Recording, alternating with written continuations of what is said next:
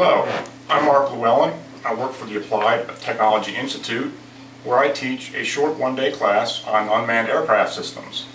I wanted to give you a little bit of an idea as to what to expect if you were to sign up and take my class.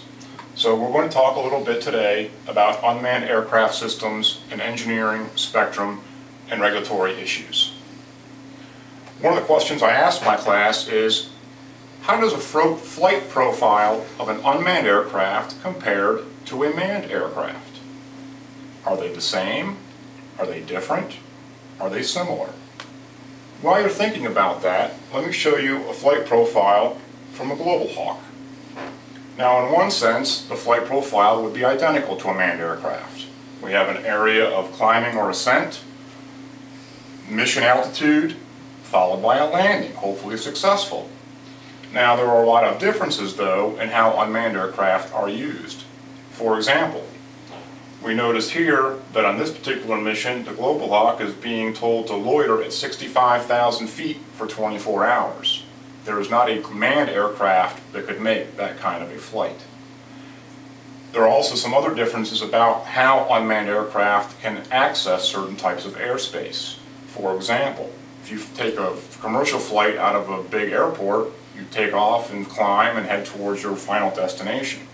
The Global Hawk, for example, even though this shows a nice linear climb, may be restricted to airspace above a military complex or base, and actually have to corkscrew and climb all the way up to Class A airspace and then be able to transition to make its flight.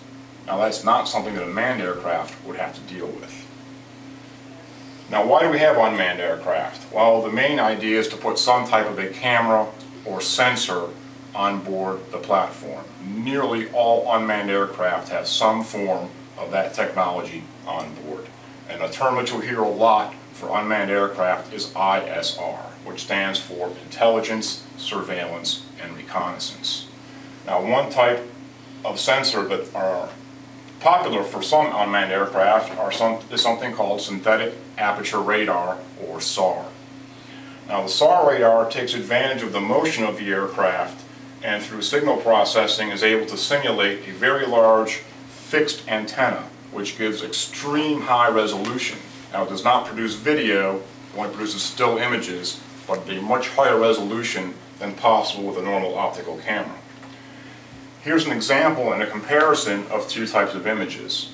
The image on the left was produced with a camera or optical images and is a visual image. The SAR image of the same area shows more detail, so adds to the intelligence and information gathered about that area for other things to take place. And that's the end.